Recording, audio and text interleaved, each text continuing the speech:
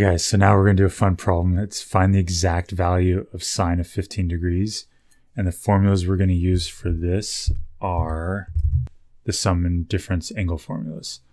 So first off, we're dealing with sine, and we need to get 15 degrees with stuff that we already know.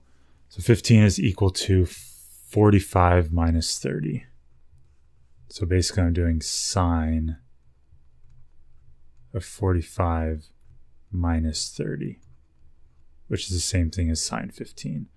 So I'm going to do the sine and subtract formula, which it can be either one of those. We'll just do this one up here.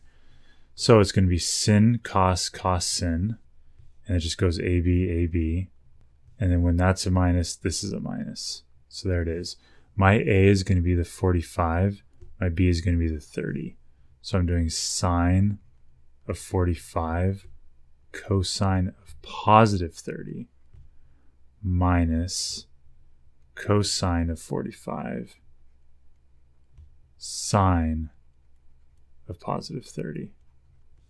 This is root 2 over 2. This is root 2 over 2.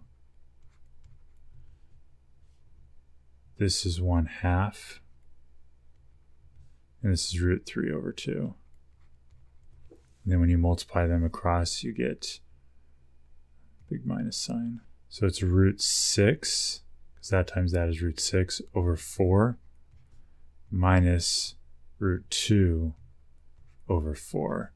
And that can be simplified since they have a common denominator to root 6 minus square root of 2 over 4.